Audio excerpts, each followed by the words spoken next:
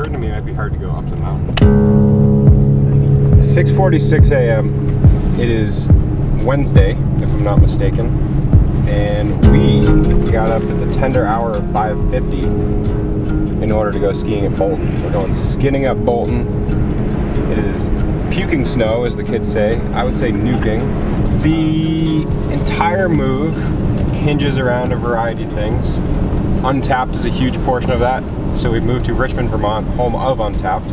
As a company I co-founded, it's something that I wanted to be closer to. It's something that I wanted to continue to build with my co-founders who are based back here in Vermont. So that's probably reason number one, if we were going to put a order of hierarchy on it. Being close to family is super important to me. I have a relatively small family. I've got one brother who's in medical school, and he's in New York City, and my folks are in New Hampshire in the house that I grew up in. So being a mere 2.5 hours away by car is a far cry from being a 6-hour flight from home. Behind schedule. We can do that. Truck doesn't need me. Let's go do laps, bro. There's some people who say ski boots are meant to be uncomfortable in a similar manner that cycling shoes are supposed to be uncomfortable. And I think that's a whole load of bunk.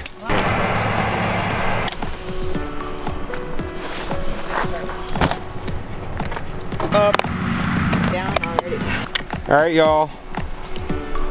Strava. And record a backcountry ski. Commence.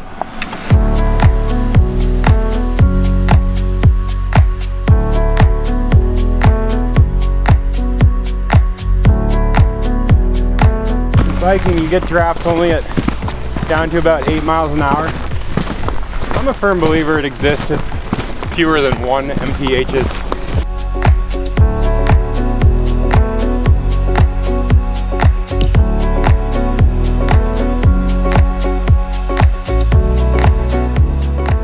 That's hot, ginger maple leaf. All right, let this amateur show you how to transition. Too big? I don't know. Hold tight. Yeah. Thank you. Top of Bolton Valley, dumping snow. Time to go down the mountain.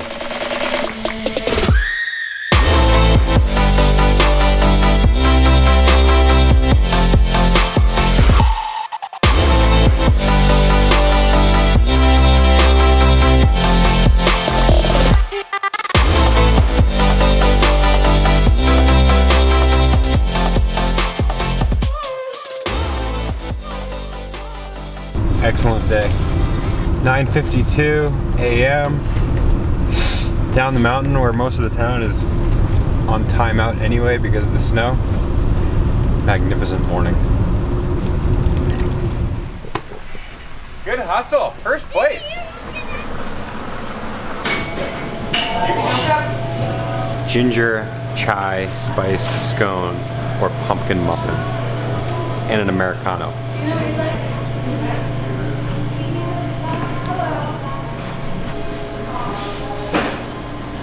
I'm excited about mixing it up in 2019. So we got the coast ride, which is not mixing it up. Done that each of the last 3 years. In early February, I'm doing the Great White Arctic Adventure, the descent from James Bay. Myself and 3 crazy Canadians are going up to James Bay, which is basically northern Canada, early February, and riding 600 kilometers on fat bikes, self-supported. So that is going to be bananas. Then you hop into March, and I'm doing Land Run 100 for the first time. That's going to be a really cool event out in Oklahoma.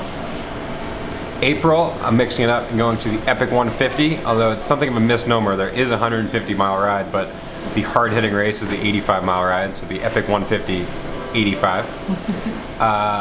May, TBD, and then the first day after May is June 1st, which is DK, Dirty Kanza. That is the target 2019. Training starts right now. It starts with waking up early to go skiing and then fueling properly with baked goods. Barns. I didn't realize that I had a barn fetish until I moved to Vermont in and started to see them regularly. I don't know why I love barns. I didn't grow up with barns. I didn't grow up on a farm. Where I grew up in New Hampshire, we did not have a lot of farms. I think barns are just sweet. They're a sign of peaceful times. There's a bucolic pace to things. I don't know, I think barns are awesome. It wasn't until, good connection, Ian Boswell, he bought a house up in Peacham, Vermont, maybe a handful of months before us. I went up to visit him, visit his fiance Gretchen, and I just fell in love with their barn. And I was like, Laura, I think we need a barn.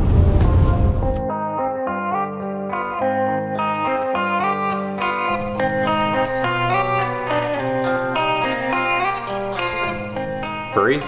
All right, we're gonna do a quick tour of the King family bicycles.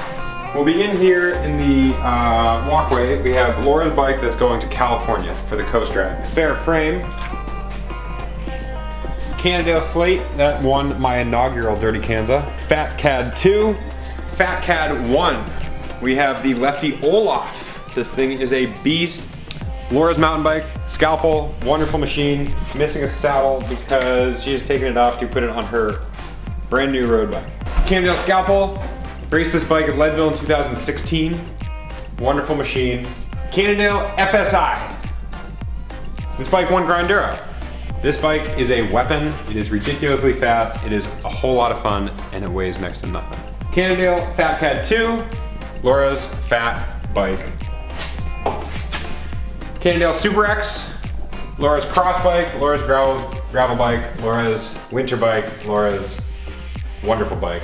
My Cannondale Synapse, which I'm calling my winter road bike for road days not like today.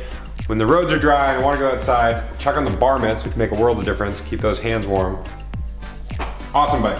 Cannondale Scalpel SE. SE stands for Super Most Excellent. The M is silent.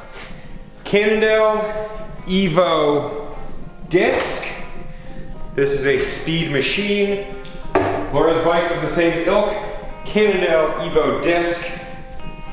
So once upon a time, in a previous lifetime, I would wake up and do 20 minutes of core every day when I was racing a bike professionally. These days, I incorporate core when I'm doing a gym workout. I'm in the gym here about once a week, sometimes more, rarely less. And I'll cycle through the traditional full body workout, primarily lower body. But you know, I'm doing lunges, I'm doing squats, I'm doing using this handy TRX here to do hamstring leg extensions, contractions, and then between virtually everything, I'm doing a whole lot of core as well. So they say as you age, you're supposed to keep your core strong. It's a good idea. So we just wrapped up late morning, midday lunch at Home Sweet Home, the home office. And now we are headed over to UnTapped World Headquarters, and we're gonna have a quick meeting with the founders and a group photo shoot for a publication that needs a picture of all the founders. And I'll show you guys around UnTapped HQ.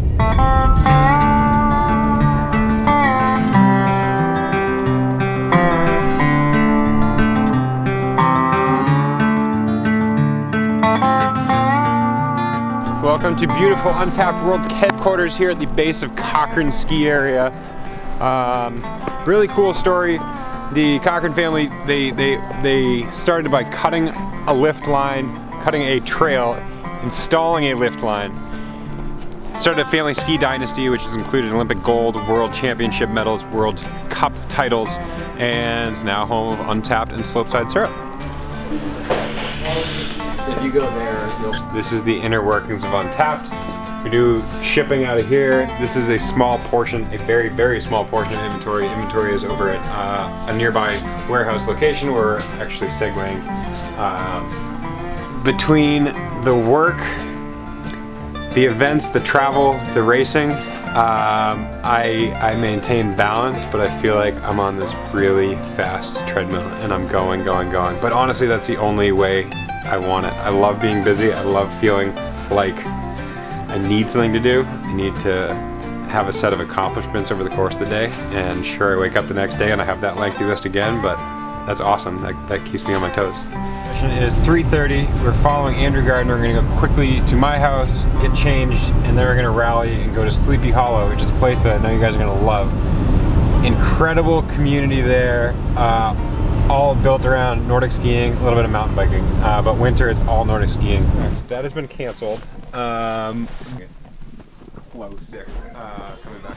It's a funny feeling knowing that you're a noob. You're the bike dude. Yeah, so I raced a bike and I know how to do that proficiently, but yeah, so you know how to not fall over. I pretend. Yeah.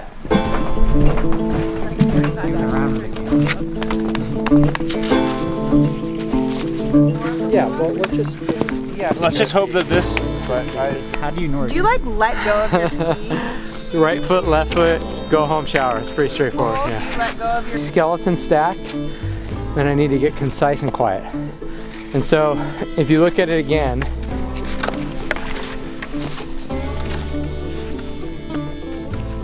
concise and quiet. Ski down and back and play with that to start. Yeah. Use them, not use them, but I think what's important.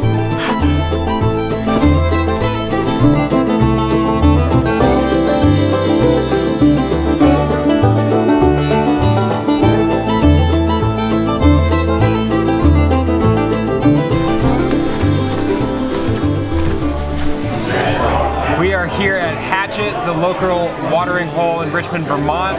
We've just wrapped up. Awesome day. We're on the tail end of a Nordic ski around Sleepy Hollow, just about 5 miles due south of here. Recovery beverage in hand. We got a Hill Farmstead difference in repetition. Cheers, babe. June 1 is Dirty Kanza. There are a whole handful of months between now and then. There's a lot of work to do. There's a lot of training to be done. It is amazing having this place, Vermont, in our backyard to accomplish everything that's going to need to be accomplished between now and Dirty Kanza. 206 miles away.